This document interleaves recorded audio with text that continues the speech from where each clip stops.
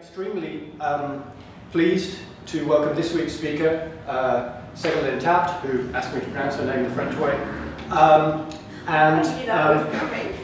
is a senior research fellow in Oxford at the Oxford Research Centre, and has a background, has been working for several years in various classics projects, particularly around imaging ancient textual artifacts, but her own background is in biomedical technology, and I believe her PhD involved breaking people's hips and things.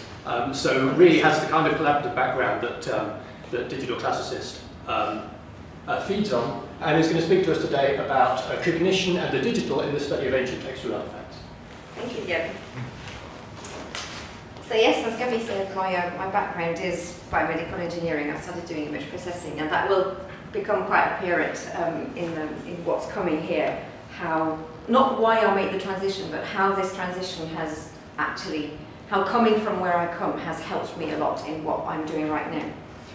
So, to start with, I will talk about knowledge creation as an act of interpretation. Basically, I will give the example of papyrology, and I will actually also claim that digital is not neutral, because digitization, the act of digitization, is already part of the act of interpretation when we're looking at, in particular, when we're looking at ancient textual artifacts. Then I will move on to talk about those cognitive processes, that cognitive aspects that I've been looking at around what it means and what it is to interpret ancient textual artifacts. And I'll go through some perceptual processes and through some conceptual processes, and then I shall conclude. So I probably don't need to spend much time with this audience on what papyrology actually is. As you know, it's about producing a transcription and an interpretation of a textual document. What impresses me, I've been working with papyrologists for a while now, and I was reminded last weekend why I like papyrology so much. It has something, it really cuts across all the granularities of the various levels of granularity of the construction of history. So basically you start at the very personal level with texts that have been written by an individual, and that gives you an insight into what might have happened to that individual, and then that gives you some insight on what happened to the community of which this individual was part of, and then it can actually help you argue new things about a more global historical context. So in terms of expertise, what do papyrologists, as well as epigraphers, horologists, and paleographers need for a skill? Well, and knowledge. They need some knowledge of ancient languages like Latin, Greek, or Coptic, just as examples of some amongst many others. They need some paleographical knowledge, the knowledge of letter shapes, of their evolution through time, and how that influences the people who actually write. Knowledge of linguistics, occurrences of words, letters, typical formulae, all those kind of little elements that are clues to what the textual artifact that we are looking at are. And then, of course, lexical fields and grammar that will also influence as to making a decision about what kind of document, textual artifact we're faced with. And then, of course, a knowledge of more general ancient history and archaeology to actually inform you on what the context of the textual artifact was. So here is an example of why I'm saying that all this is interpretative. Well, some of you have probably already seen this, but this tablet that we have here, which is a Roman tablet that had been recessed, so there's a recess in the wood here, it was covered in wax, like one of those, and it was inscribed with a stylus, like one of those, although I just popped into the British Museum before I came here, and I can tell you they are much sharper than that, but feel free to circulate, do graffiti on it. You wouldn't be the first ones, as you will see. But obviously those ancient textual artifacts, when they come down to us, most of the time the wax has disappeared. So all that's left for papyrologists or epigraphers, as you want to call them, to read, is the scratches in the wood which constitute the text. So this specific one is, it used to be called the Frisian-Ox tablet. Now what happened with this tablet is that it was first edited in 1917 by Volkov, who actually decided, well, this is the bill of sale, well, decided, transcribed it, traced it, and said, well, it's the bill of sale of an ox. And for him, the word ox was here. That read bohem. To read it that way, you need to rely on the blue tracing. The blue tracing is the 1917 tracing, and you can see that that black bit here, actually the descender here was counted as an ascender underlined below. So that which with the black reads as a Q, read as an O. And the OM is pretty obvious, both in red, in black and in blue. The B, well, can be discussed, you know. But this tablet came to us in Oxford in 2008, I think, where the idea was to get a clearer reading of the date.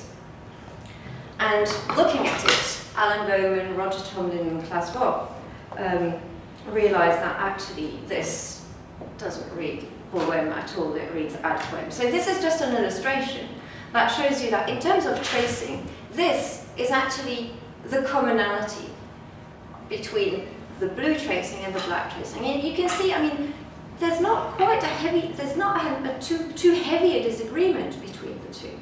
But in terms of the meaning, that's extracted from it. There's a real big gap. So if you look at just the tracing, you can actually somehow quantify the differences, and and you can see those numbers here, which, you know, it's okay, they don't completely agree, but you can't really say that they completely disagree. Now, if you look at the letter-by-letter transcription, with all what was thought to be abbreviations, especially in the 1917 transcription, then it becomes, the gap becomes much bigger, and that also explains why so what's in green here is what is in common between the two transcription, and what's in black is what differs. So this is why I'm saying, I mean, the object was the same, right? The papyrologists did their work on the same tablet and came up with two very different interpretations. Now, one might be more correct than the other, but then what is correct? It's not like we've got a gold standard. It's not like we've got the right answer. So, papyrology is interpretative. Now, if you take that as a premise, and you don't really have access to your ancient documents, well, one of the things that most people do is digitize. And the thing about digitization is that it is also interpretative, simply because digitization, and that's why I call that's why I call what other people would call digital surrogates or digital facsimile. I call them avatars. The reason why I call them avatars is that ontologically they've got three very specific characteristics. One is that they're encoded. They're encoded both numerically, when we talk about digital avatars, but they're also encoded culturally. When you take a picture, you take it to see something specific, and if taking a picture wasn't interpretative, there wouldn't be art photography, right? So it is a certain perspective on the artifact. They're embedded into the real because they become part of your daily workflow in papyrology, where instead of working with the actual artifact, well, you start working with one of its digital avatars. One of them, right? Because you can have many photos and you can have many ways of digitizing. It could be 3D laser scanning, it could be infrared photography, it can be a number of those things. And also they influence the real, because there have been occurrences where actually after, I'm thinking of an epigraphy example, for instance, where a fragment had been 3D scanned and first virtually reunited to the other bit it corresponded to before they were actually physically reunited. So that thing also influences the real in the same way that it's embedded into the real. I mean, the embedded and the influence are quite enmeshed with each other. So in a sense, what those digital avatars do is that they express a certain form of presence of the artifacts. And from that point of view, quite a little bit strangely, what digitization does, instead of distanciating us from the materiality, it actually makes us realize that the materiality is important. So it, through that kind of rematerialization, then they are contingent on the intention of the act of digitization, and they all have an expected performative value. Why do we take the pictures for? Why do we digitize for? What do we digitize for?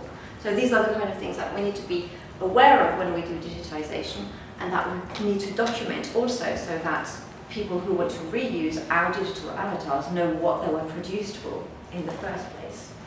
Now, why would I take some kind of a cognitive approach in the digital humanities, and how? Well, as Gabby said, I come from the image processing arena, and I used to do image processing in the medical domain. And I was brought in onto this, on this project to do some image processing on this Resinox tablet and on the Wunderlander tablet and such tablets.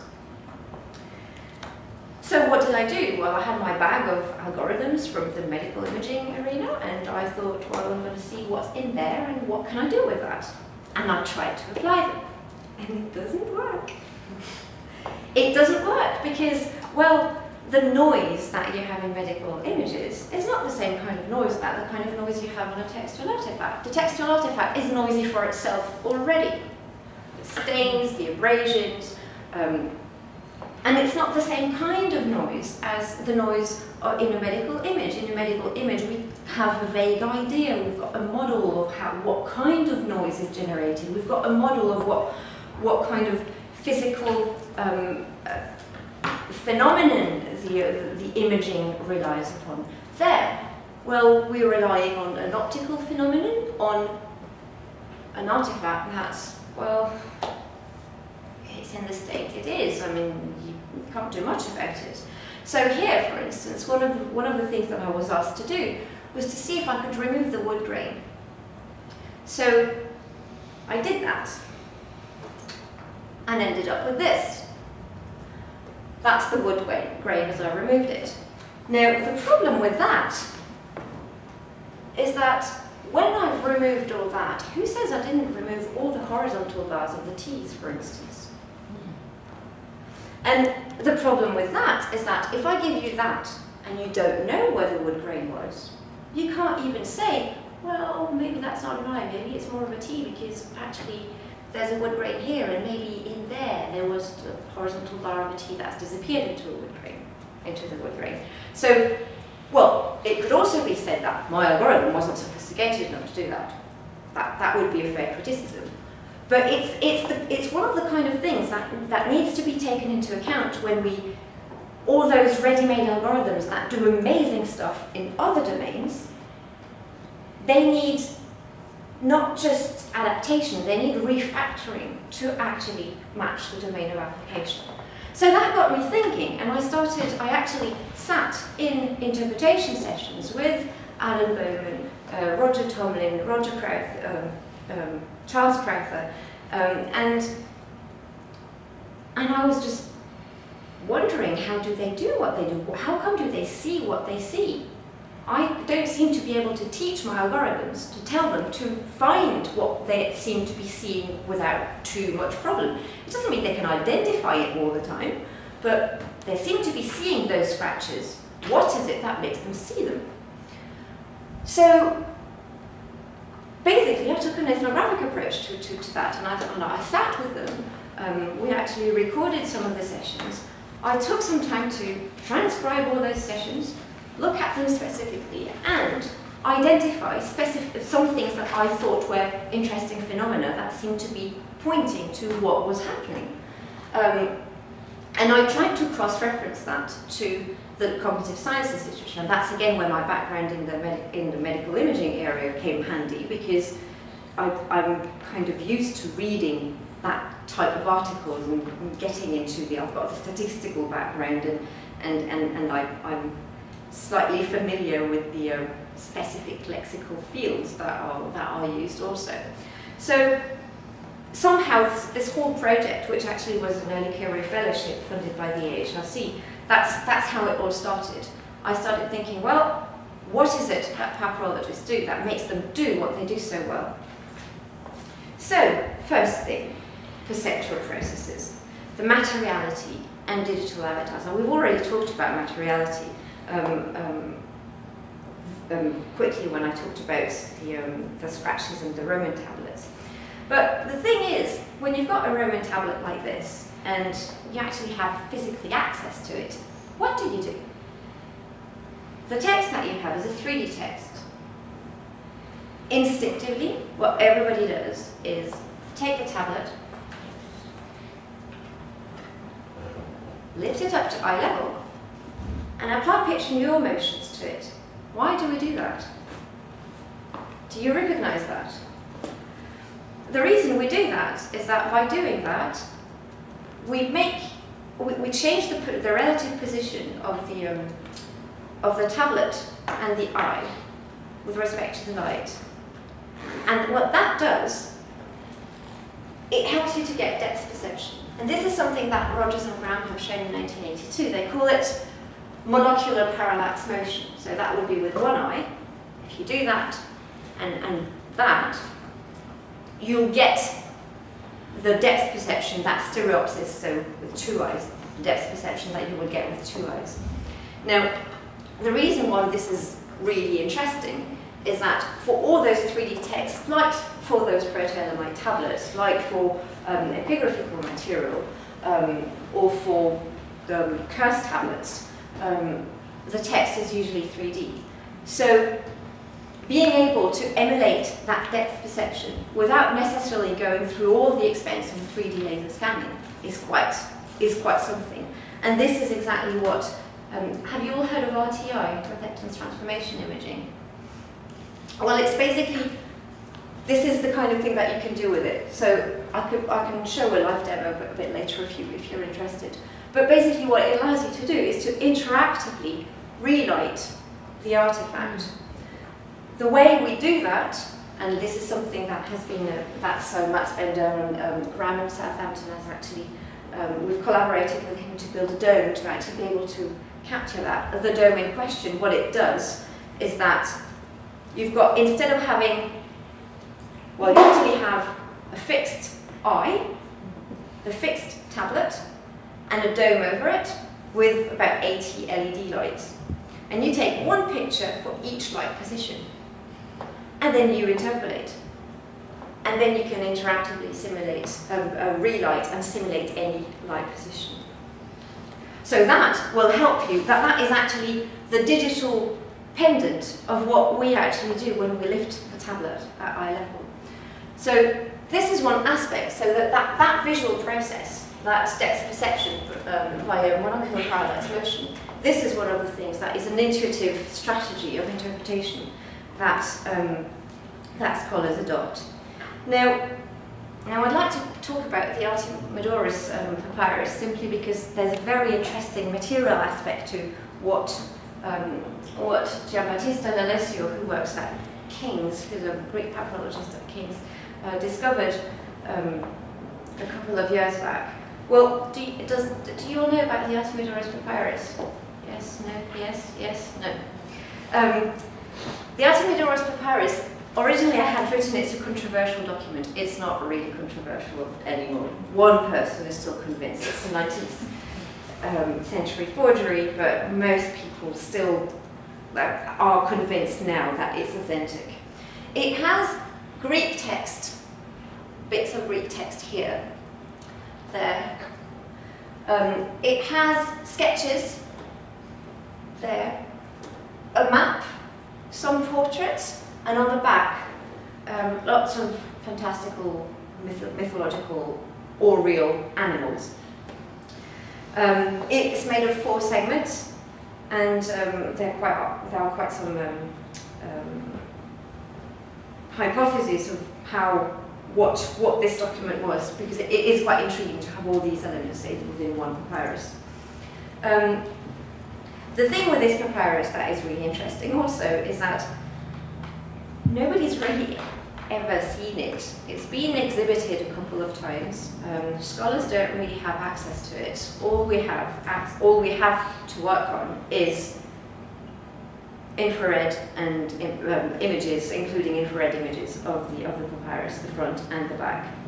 But what Jean-Baptiste discovered is that there seemed to be some mirror images that appeared on one side of the document. It's actually the photo that was on the announcement for this seminar. I'll come to it in the next slide. But what that allowed me to do, so that I was approached to help out, explain and justify why Jean-Baptiste wanted to rearrange the fragments. What he wanted to do actually was to take this bit and put it there, based on what he was seeing here. So actually, if you look closely here, there, you will see the head of the panther that is here. And there you might see the mirror image of the eye. And actually, I think I've got a bit of an animation here where you can see, I mean, it's a fade in, fade out, so it's a bit of a cheat, but can you see the panther here? Mm-hmm. And then the eye there. So based on that discovery, he decided that one fragment had to be put to at another place. And he wanted me to help him lay out a rigorous argument for that. So what did I do? Well, the only thing I had were the infrared images. The first thing I had to do was to make the front correspond to the back, because obviously when you take the pictures of the front and of the back, they've been moved. So if I try to, so that's a tiny fragment, a tiny loose fragment with a sketch on one side. That's the front, and that's the back, the photos as they were. Now if I just simply overlay them, you see it slowly appearing here, those dots, it doesn't match. Those dots are supposed to match. So I had to do some piecewise linear registration in order to have those fragments correspond to one another. So basically, what it corresponds to, imagine I have pins, and I want the black pins and the white pins to correspond to one another. So I basically had that fixed on a board, and that I had to make it correspond to the pins there, so that I could actually have the same shape for the front and for the back, which also means that, as you can imagine, that's not the back. That's actually the mirror image of the back, right? Because otherwise it would have been flipped around. But I still had to make them, this is as if I had been looking at it in transparency, the wrong way around, right? So I had to make those correspond to one another. Once I've done that, then what do I need to do? I need to figure out, when it was rolled, how might have the mirror images occurred. So this is what I did. I said, well, let's imagine it was a perfect roll. It was a spiral. You've got all those numbers and scary stuff there, which I don't really need to go through in detail. But based on some of those other measurements, some of those other mirror imaging that happened, it was actually possible to measure the distance between the original image and its mirror imprint. And that would actually give you the length of one coil. Now I can show you what that means. This is what I mean. This is why I'm talking about materiality, right? Because when you're actually experimenting it for yourself, it makes so much more sense. Now, I don't know if this is still in the state where it's, no it's not, where it's easy to manipulate, but after I had done all this work of making the front and the back correspond, I printed them all on here so that we could try and figure out if we could find those correspondences. So it needs to be retightened and all that, but you can try for yourself. This is the panther, this is the bit of the eye, and this is the bit of the panther and the eye. You can circulate it. It will probably fall to pieces. Don't worry, it's easy to remake, but have fun with it. So basically, once I had done that, I could also measure the length of a specific coil and say, well, given the measurements, the distances that we have measured between the mirror image and the original image, this is the length of one coil. It's just one coil of the spiral, and I can try and figure out whereabouts on the spiral that was, and this is why those numbers here are highlighted. Those correspond to, or approximately correspond to, some distances that have been measured on the papyrus. And that can also tell us that there's quite a bit of the papyrus that's missing. If it had been rolled tightly to the core, all the way to what we have, we're missing all the bits there in the middle, and that was amounting to a length of, I can't remember, it was really long. I would say this stupid number, so I'm not going to say a number, but it was much longer than I would have expected. So here it is. If we actually reorder it, on the top we've got the front. Underneath it we've got the mirrored version of the back. So the one that I used to do the correspondences, and that's the one that's flipped around when you actually look at it the right way around and not through transparency. And what was really interesting with that also is that suddenly the ordering of all the fantastical and mythological animals on the back started to possibly make sense geographically, which they really didn't beforehand. When that bit, when that bit was located here. Yeah, so that's the bit up there. That was originally all the way at the front up there. And then there's another amazing story about this. So you recognize the panther here, and the eye there, right? Now look at this animal up there. So that's the back of the papyrus. There's a big gap at the top up there. If you actually look at that mirror version, here at the level of the gap, in there, something's written. And that is the label that's missing at the top here. And this is what it says. Isn't that a great story? So there we go. Thanks to the materiality and to playing with the materiality even through the digital, they were actually able to recover a lost label for one of the animals on the back of the papyrus. So that was the first thing: materiality, visual perception, the embodiment interaction with the embodied interaction with the document, even through the digital. Now the next bit is, well, what is another instinctive strategy that scholars adopt? They tend to trace and draw the text as they're seeing.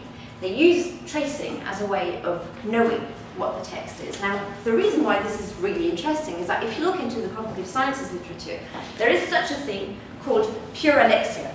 Now, pure alexia is something that occurs after some kind of brain hemorrhage, stroke, cerebral vascular accident. What it does, it's also called word blindness. So it's a loss of the capacity of reading, but not of writing. When it's pure alexia, not writing, so it's not agraphia, without agraphia and without aphasia. That's pure alexia. You just, no impairment of speech, no impairment of writing, but you can't read. So you can write, but you can't reread yourself. And this has been known in 1892 already, Desjardins actually discovered that some of his pure alexic patients, it was possible to give them some form of rehabilitation by having them trace the letters in order to read them. So that kind of shortcutted the visual aspect and tapped into their knowledge of the letter forms through another way than the usual visual way, through physical motor engagement. And actually there have been another number of studies that have shown that reading activates the premotor cortex area. So this motor process seems to be really important. Now, it seems also that familiarity is a prerequisite, right? I mean, if you trace something that you've never seen before, it's not going to help you read it. If you don't have a knowledge of the language, how would that influence things? Well, what do you think happens for foreign known scripts? This is a Proto-Elamite tablet. Now, Proto-Elamite is an undefined script. It's a language from ancient, it's a script from ancient Iran. The corpus is relatively small, and they still don't really know how to read it. But in the cognitive sciences, they've made experiments with what they call pseudo-letters. Those kind of pseudo-letters. And they ask their subjects to learn those pseudo-letters. 3 ways to learn them. By writing, by tracing them, by typing them through some kind of custom-made keyboard, and by just looking at them. Well, actually, those who typed and wrote, those who wrote tended to do better, but those who typed also did anyway better than those who actually just learned by looking. So it could be argued that when the Proto-Elamite specialists draw their texts, they're also working on their familiarity aspect. That might be teaching something else, right? There might be learning, there might be some semantic thing going on there. So just quickly to talk about Proto-Elamite, this is, so it is a yet undeciphered script from ancient Persia. It is contemporary, more or less, to Proto-Cuneiform in ancient Babylonia. The corpus is rather small, 1,600 clay tablets, with approximately 10,000 lines of text. Now, when I was told it's an undeciphered text, I thought, well, they really have no idea what it is. That's not entirely true. They've got some ideas, right? They are accountancy tablets. They're not really tabulated, but if I were to dictate an Excel sheet to you and you were to write it as I'm dictating it, that's what you would end up with. They know how they're being flipped around from one side to the other when it's for the total or when it's for continuation. They have a rather good idea of the numerical system because it's been loaned from Proto-Cuneiform.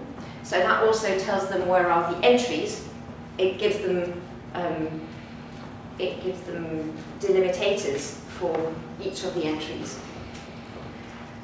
And this is how they work with it, right? So they tell you, okay, this is one bit and there's a count in there, and this is another bit and there's a count in there. It means that, for instance, if we go back to this one, I think these are numbers, and then that symbol, actually it's the other way around, because they count this way around. And I don't know my numerical symbols well enough, so I can't tell you really. But basically, you've got numerical symbols known. In the middle, bits that they're not entirely sure what it means. It might be a plough, it might be a nut, it might be variations of cereals of some kind. And these are the units that we saw here. And what they tend to do a lot, and I think that papyrologists, paleographers and epigraphers will recognize that process. So then we've got comparison between various types of avatars, right? And we've got an ancient avatar, it's an ideogravure. We've got a still from an LTI, and we've got a hand-drawn copy. They're all avatars, right? Well, on there, and actually the symbol that's the idealized model of the symbol that's in the square is the one at the top there. they call it M391. They don't know how to pronounce it.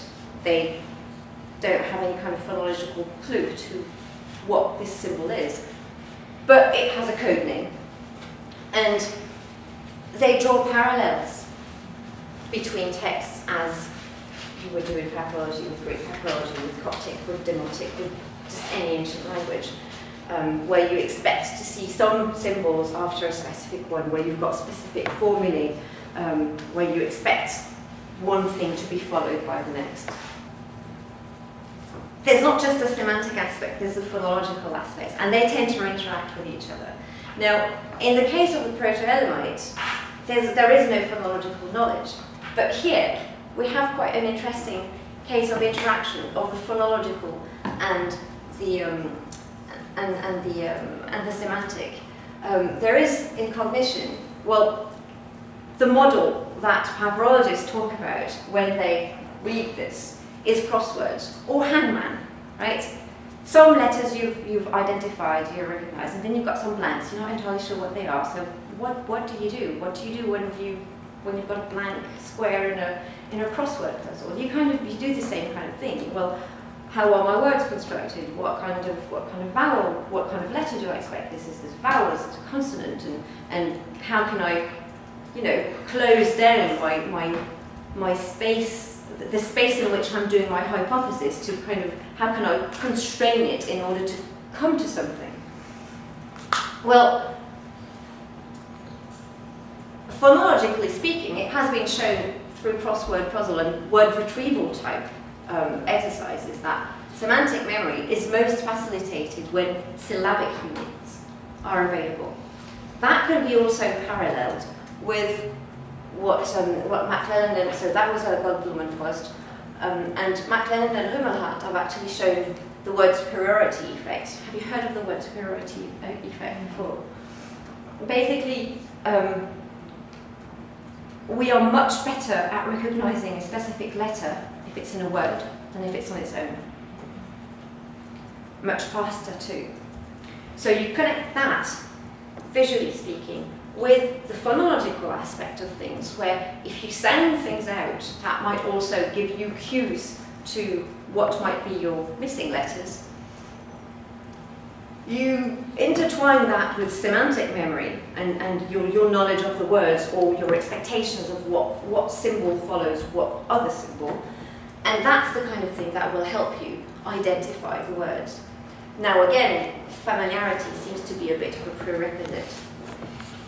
And here is an example with the Frisian Ox tablet, where that squiggly letter was really puzzling, because, well, it looked more like a 4th century A than like a 1st century A, and the problem is that the rest of the text was a 1st century text.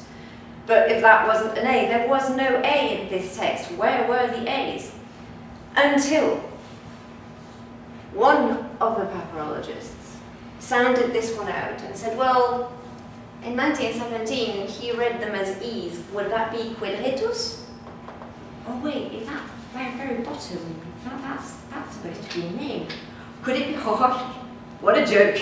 It even might be quadratus. And it was really uttered as a joke. Quadratus all of a sudden made sense. But then if that was quadratus, that could become ad quem. And that became actum. All of a sudden, everything was starting to make sense. But that was typically a combination of phonological and semantic memory, of phonological feedback loop and semantic memory interacting with each other. And this is actually how I saw it happen. Now, if we take it one step further, and we think of the undeciphered scripts, there is something quite strange happening there. Now, there is such a thing called artificial grammar learning paradigm. It's a very simple, well, very simple, I don't know, but very small. It's a way of creating words according to specific rules, where the rules are summarized by the state diagram up there. That just says, I can start with an X or with a V. If there's an X, it can be followed with an M or with an X. And the M can be followed by an M, or an M, or an M, or an X. And then an R, but not a T, or an M. So it gives you rules of constructions of a word based on an alphabet with just consonants, so that you remove the phonological side of things. So your memory is not going to rely on the phonological aspect of things. It's not pronounceable. The only thing that you'll have is a pattern. So the subjects are presented with lists of words from this grammar. They don't know it's from a grammar, and they're told to learn it. Then they are presented with another list, where they are finally told, the list you just learned, it followed rules. On this new list, can you tell us if it followed the same, those words? Can you tell us those that followed the same rules and those that don't? And actually, it turns out they can do it pretty well. But if you ask them, why do you think this word belongs to this grammar or doesn't belong to this grammar, they tended to draw on those kind of justifications. They'd say, well, it's random, pure luck. Or they'd say, well, it's a bit of a gut feeling, I had the intuition, I don't know, I can't really say. Or it looked familiar, which is already a little bit more, you know, there's an element of memory in there. It's not just the gut feeling where you're like, I think it's, I can't tell why I think it is. It looked familiar. And it's like, I remember I saw that word before, because there were some duplicates between those, between the lists. They weren't exactly the same, but there were some overlaps. And rule enunciation, I can tell you it's part of this specific grammar because it follows such and such rule. Now what's interesting is that this draws, that is unconscious knowledge. This is conscious knowledge. And memory straddles both, right? And somehow, if you look at Proto-Elamite, there's a lot of that happening. They know what follows what, not because they can pronounce it, because they can't, but because they're familiar. They're drawing on their expertise based on memory and how much they remember from the previous text, as in the example I showed earlier. So, slowly wrapping up. What did I show you here? Well, we've got visual perception, which actually has an impact,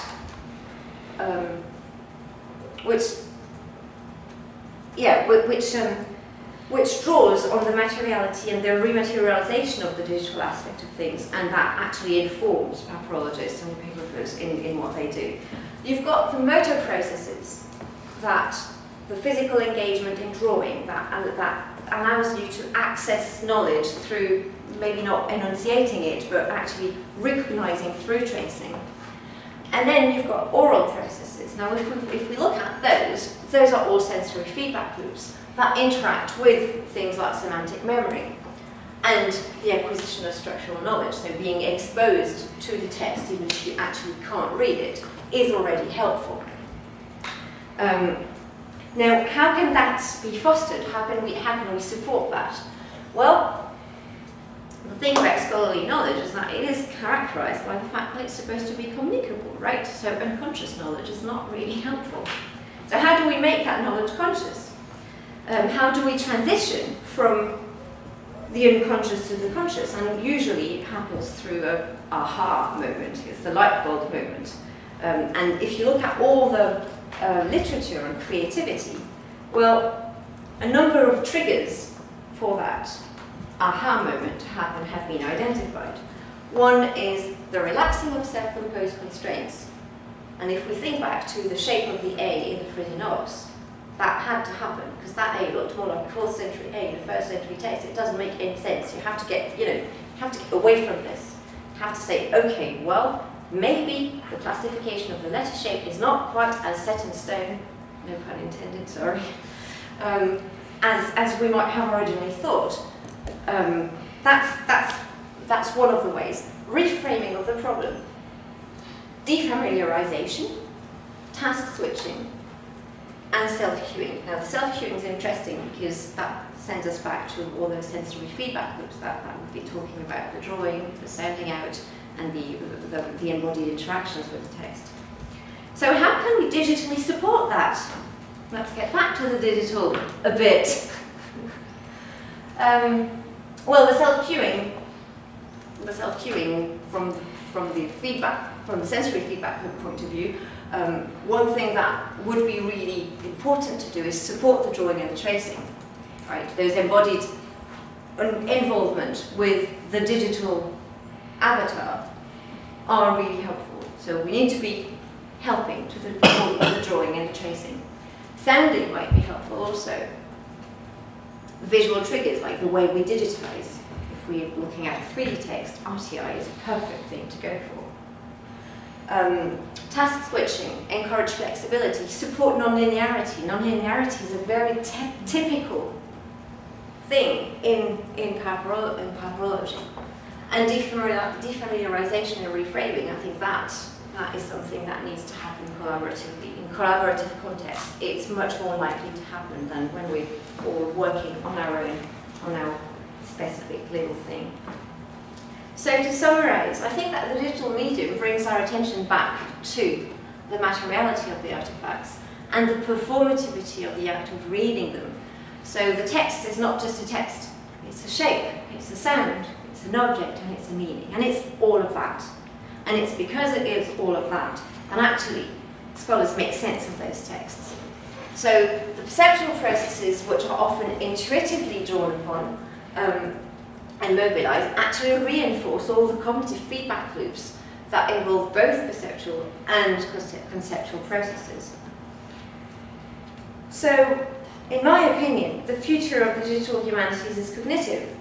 I think we need to bring the human back into digital humanities because, well, if we start understanding the cognitive involvement, then we can actually optimize the use of the digital and support, in particular, the embodied sense-making practices. Maybe not port them, but find a natural pendant to them in the digital world when we're interacting with digital avatars of those textual artifacts. Digitization, for instance, encapsulating strategies of interpretation, like we've seen with RTI and this parallax motion, monocular parallax motion for 3D perception. Interactions with the artifacts which would be otherwise impossible, like tracing. If you talk to someone like Roger Tomlin, who's actually a great artist and who does amazing drawings and paintings, he used to have his tablet on one side with a magnifier and his drawing next to it. Now he's delighted with Photoshop and layering. I mean, you know, there's a bit of a learning curve, but now he can actually have multiple photographs that he can zoom in and out of, and on top of those, do the drawing. The only thing that's missing for him right now is a way to do that on an RTI image. That would be great. So that's something that we really ought to be thinking of doing. And then virtual rolling of the papyrus. I tried actually virtual rolling, but it was a bit back, some time back, and my machine wasn't very happy with it, which is also why I ended up printing everything onto transparencies and playing with it, which proved really helpful actually, because when I came to give a seminar on it for Jim Battista in one of his sessions, I had it with me too, and somehow it's much more convincing than me just throwing this is the equation of a spiral, and you have to trust me, this is the way it works. Actually, maybe I need to kind of fix it a bit, but it's more convincing as a material object that you can handle. And then I'm really intrigued with the sounding. I think the sounding is really, really important, and I'm not entirely sure how the digital can help with that, but if you have ideas, please fire away. So, again, bringing the human back into DH, I think humans have really useful expertise, expert cognitive creative powers that cannot be digitally emulated. What I would be really interested in is to find some ways of supporting, triggering the right cognitive processes at the right place to help them do what they do best. The digital is always mediated by humans, so it is interpretative, and I think understanding the cognitive involvement will allow to optimize the use of the digital. And then I'm going to throw a big stone in the puddle there in the middle. But I think that well-rounded humanities scholarship is something that involves the digital humanities, where the digital is really good at transforming data into information. But the human, and that's the cognitive part, is even better at transforming information into knowledge and meaning. And for that very reason, I do believe that the cognitive and the digital humanities need to converge and talk to each other and do things together. And this is the end of my talk. Thank you very much.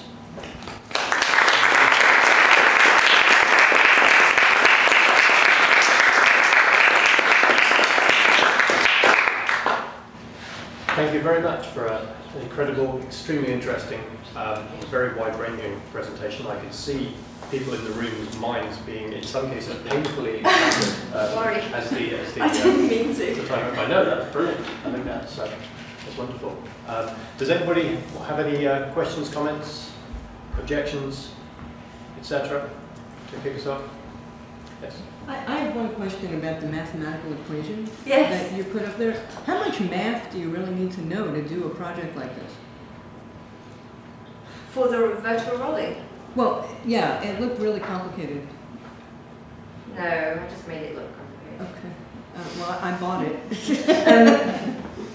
There are a lot of pies. Okay, yeah, the reason, that's why it looks complicated. If I go back to it, I can go through it in more detail. It's really not that complicated. The thing about a spiral is that if you want to have an equation for it, you have to get away from the x and y axis, because the x and y axis don't allow you to do that. So you need to go into that coordinate system where it's array, where it's an angle and a distance. So instead of characterizing the point in a plane by an x and a y axis, what you do is that you characterize its position by its distance from the zero. So that puts it on a circle. And then an angle. And that tells you where exactly on the circle it is. And that's what this is. So it's using polar coordinates to describe a spiral. This is why the pi is there. It's just pi as a number. Theta is the angle, and r is the ray. So there it just tells you that that the wider as you swipe the angular bit, your ray is increasing regularly, so that when you go all the way round, it has thickened by g. This is all it's telling you. You did make it sound easy. I'm not sure it's really that easy, but... To be fair, the complicated bit is this one. Well, you can have that, yes. Okay. And then the finding the correspondences. This is a bit more touch and go, a lot more touch and go. But yeah, the equation of the spiral itself it's just a different coordinate system. But if the question is how much math do you need to do a project like this? I can tell you, you need AS level maths. Right, or you can get Ségolène to help with this bit. Yeah, exactly. But I mean, this is school level maths. You're just doing something imaginative. Yeah, I mean the integrals, no. The integrals, I don't think you can. Yeah, that's about the length of the coils, and that does involve integrals with polar coordinates, and that's a bit. How do we convey to people from the humanities some that requires an advanced understanding of maths, of science of some description, even image processing, for instance, that requires to know what engineering and these kind of things in a way that is convincing, in a way that someone say, you know what, I trust you, or can I just say you made it up? I don't understand it. So I'm not a person that I can see that, so yeah, it's math level that I can do almost understand. I don't. I confess, to me that is like the language they print on the mic. So I can figure out the letters and some things I know about, but the meaning completely escapes me. Yeah. So how do you, this is a general question, how do we make something that is, for you is obvious, For you, understand it. But to me, that I don't understand it, how can I trust you? But it's Do I have to trust it? Because I've shown you the result. No, yeah. The point is that it's not a match box. But I think that's exactly the point. Yeah, it is. That's what I'm trying to say. You're absolutely right. It's very tricky, and I think it's at the core of that cross-disciplinary exchange, right? I mean, we've discussed that in detail with Peter. I did the same, so that's why I can come back to this question.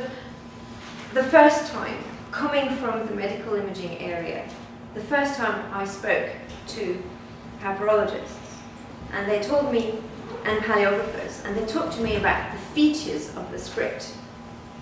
That really puzzled me. Coming from image processing, for me a feature is a profile, a step. It's a curve that describes how colour changes in an image. So from that point of view, some writing on a white page, it will be that. But the feature, the paleographical feature of the script is not what I will be detecting with my image processing feature. So there is a terminology thing going on there, very clearly. And I think we all need to be very much aware that even when we use, I mean, look at the word ontology. Talk to a philosopher about an ontology and to a computer scientist about an ontology. They're not going to be happy, neither of them. They won't agree on what it is. Although, deep down, they converge somehow. It's just the way they use it is so different. The way they handle it in their everyday practice. That's so is different. this just a namespace issue? Well, it's not just it's a language issue. It's a communication issue. So yeah, you could boil it down to a namespace issue, but that would be a computer science way of of actually describing the problem. Yeah. Yes, it would be. Yeah, you could call it a namespace issue, but I think it goes beyond that. I really think it has more to do with the capacity to spot when the words you're used to using in a certain way are used in a different way, and that's not always easy. Does that make sense? Looking at that equation, I mean, Yeah. I've got no clue what's going on in that equation particularly, although I do have A-level math, but that was a long time ago. I could probably figure it out if I really needed to, but I don't think I really need to, even if I really care about the placement of the text and so forth on this. And you could make this up, and whatever. I'd have to go through and test it and measure it and whatever else. But as a historian, I'm used to believing what a scientist says about things based on mathematical calculations that I don't understand. I'm used to accepting the word of someone who's done carbon-14 testing without necessarily knowing anything about radioactive decay myself. Because scientists agree on that. They do. I mean, it's a problem if the humanists distrust it because they don't understand it, then it's a problem of. It's That's more of a political problem, method. isn't it? But scholarly is that I can verify what you have done. You can so I if can you want to. trusting is not. If you tell me I saw the most beautiful manuscript, transcribe this as the text, and I'm not showing you anything, No, absolutely. and I cannot go and see the manuscript. This is not scholarly method, is it? No, Trusting is not what it is but about. if someone says this is the case because of this statistical or in this case algebraic calculation. And you don't understand the algebra, but you can show it to 2 or 3 other mathematicians who do understand it, and they say, yes, this is all right. Then, that's why we trust carbon-14 testing. We don't have to go through and test the method every single time, because we know it's an established method. If people don't trust this as method, that's the issue we have. Part of the problem there is, as Ségolène was saying earlier, there are assumptions that you don't even realise we're making, and if we can't articulate those assumptions, then how can we like the word themselves? Yes. If I don't realise you've taken out one of those words, then you don't know this problem. I don't know this Exactly. problem. What do we do next? And then we lose information. Yeah. Yeah, but see that the argument could be reversed. I mean, I could also say, well, this specific this one papyrologist tells me it's not a bill of sale of docs. Oh, yeah. Why would I believe him? Well, I've got another bunch of papyrologists who told me actually it makes sense what he says. It's not. I agree. It's not the scientific method, but I think the consensus, and this is also why I was insisting on the fact that it's interpretative. But it's the same thing in the sciences. The only thing is that the scientists tend to cover it up with formalism, right? But the formalism, the only thing the formalism has done is given us a common vocabulary where we don't fight too much over what it means. What I'm trying to say is that probably you're right when you say this is the principle of collaborative interdisciplinarity. We need to change our culture and perspective in the sense that we have to collaborate and therefore accept that all the science come in working with us, that they are being. That is a change of the approach. I didn't say that I don't trust you, but I said how can we do it together as a discipline to really do advanced collaborative work, and how we can convey that is the heart of collaboration, isn't it? Yeah, but that's exactly one of the reasons why, I mean, I mentioned rather briefly at the beginning that I adopted an ethnographic approach to looking at what papyrologists are doing. It is ethnographical, but I didn't do any interviews. I don't believe in interviews. People talk about what they're doing. And it doesn't mean I don't trust what they're telling me. They tell me what they tell me in very good faith. But they're retelling the story of something that has happened. Whereas if I put them in a collaborative context where they're talking about it, then and working on something difficult, then that will make some of the implicit stuff explicit. And this is why I thought that ethnomethodology for that specific kind of context is much more interesting than interviews and talk-aloud protocols and things like that. The other thing is that experts are notoriously bad at explaining what they're doing and why they're doing it. And it doesn't mean that they're bad at what they're doing. They're really good at what they're doing. But it's so internalized. And I mean that, if you read Kahneman and Thinking Fast and Slow, it's exactly that. I mean that too, you've got the automated bits, and that's all the embodied stuff. It's all automated, it's all intuitive. You just draw upon it because it's instinct. Your instinct tells you I see things better if I bring those grooves and stuff at eye level and put it in raking light. It's exactly that. So I think that you're absolutely right. Collaborative is crucial, and it's in a collaborative context that implicit things will become explicit, and that's what will help and support. I think if anything, we have a problem with people trusting too much in this sort of thing. I mean, someone will look at an RTI image and they'll say, "Oh, I can see things in this I haven't been able to see with the naked eye or with 2D photographs. This is great." But they don't stop and think, "Well, wait a minute. How much of this is a construct? What algorithms have created these things that I can't see with the naked eye?" It's called the black box effect. Yeah, I mean, it's not a black box because it's all open source and people could get in there and look at it, but they don't even ask. Yeah, it's funny that you'd say black box, because what I'm doing here with the cognition aspect of things, I'm actually looking at papyrologists as a black box. And I'm trying to understand what's happening there. And then I'm trying to find some bits of the papyrologist black box that can be helped by the computer black box. How can we have those two black boxes kind of become grey and work together properly? That's the overall idea, really. I mean, there's about 10 years of research in there. I mean, this is, barely cleared the beginning of, there's so much more to do. Just not quite sure how to go about it, but it's just fascinating. But in some ways, one of the best things about collaboration is not what we can bring to each other, but it's forcing each other to be explicit about what we bring to our own research. Yeah, that's my take on it, yes. I can say, I found it very, very interesting the way that you have cracked the code of interpretation when we read the text. It is difficult. I say, okay, this is all the stages, so you can guesswork based on letters and things like that. We're not very good at explaining how we do it. But we do all the things you say. So going out to get a cup of coffee, smoking a cigarette, coming back, oh yeah, that's a P, and this kind of thing. So I did find that, say, making explicit our processes helps when you are in a interdisciplinary environment, which I found extremely useful. Thank you.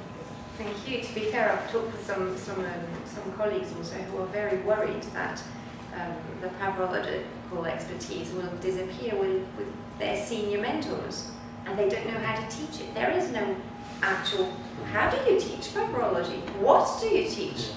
I mean, you can expose your students to texts, you can help them out on text, but what kind of skills would you need to teach them? And I think that kind of research might help for that too.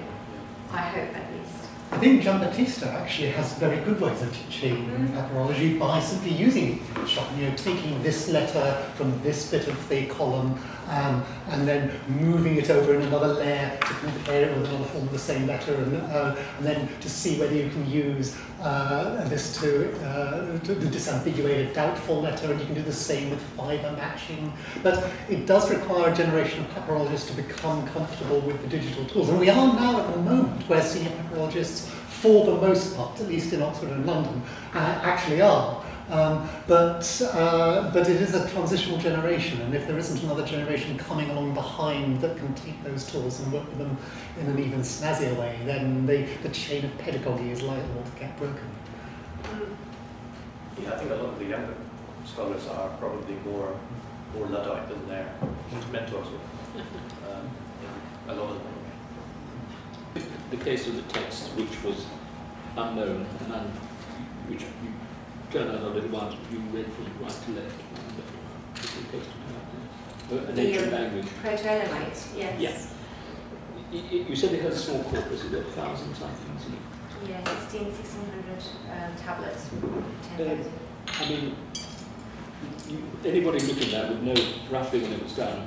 They would know where it was done, so that they would have comparisons in their mind of other languages, other texts, in surrounding areas and before and after, those sort of things.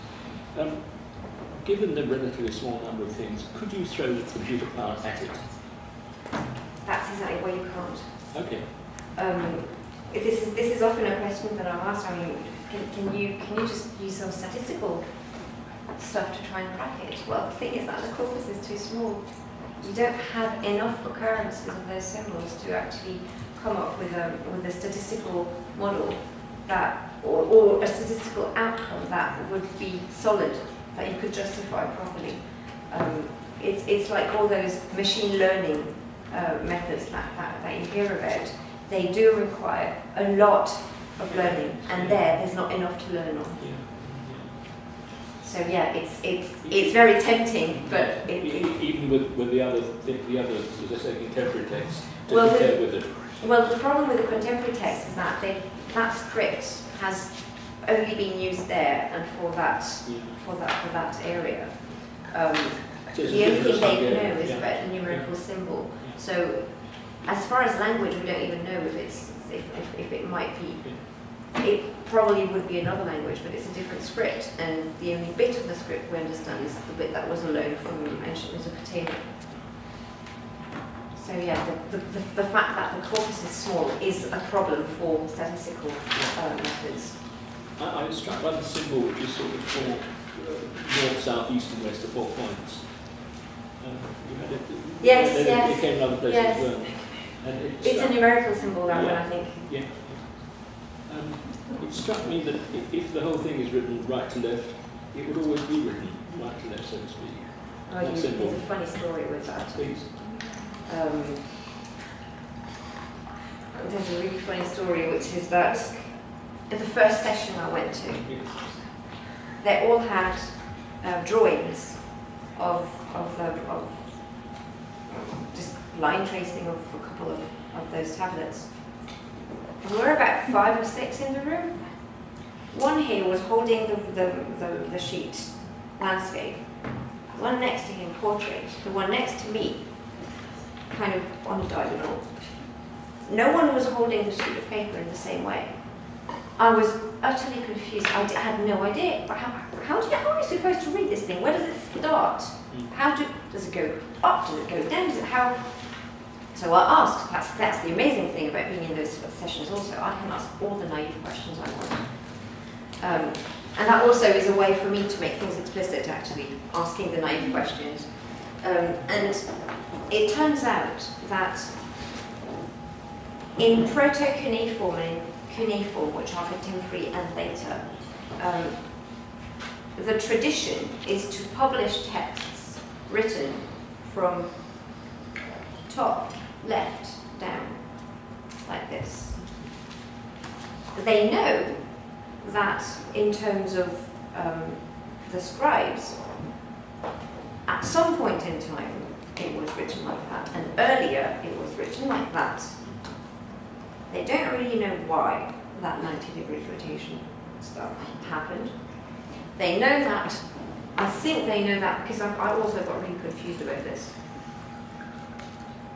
So this one would start on the upper right-hand corner there and swipe this way. But it would be published 90 degrees turned this way, because it's the convention. In contemporary periods? In contemporary period, it's the convention, because later texts would have been read this way. So there's a really kind of many layers of ancient and contemporary, where the contemporary convention follows the knowledge of about a century ago, assumed that the writing direction was the same, and then they realized that actually there had been a 90 degrees rotation, but the convention in publication is still to turn things around. So, and they don't really know why in time that rotation happened, because the tablets haven't changed that much. They don't really know how the imprints were made either. They're not entirely sure if it was reeds or if it was. They're not quite sure of the instrument that was used. Yeah, lots of questions about proto-Edomites, and I'm still about fuzzy around the corners about it. But in my mind, it's the right-handed, the proportion of human beings who are right-handed comes into mind. yeah, That's very interesting.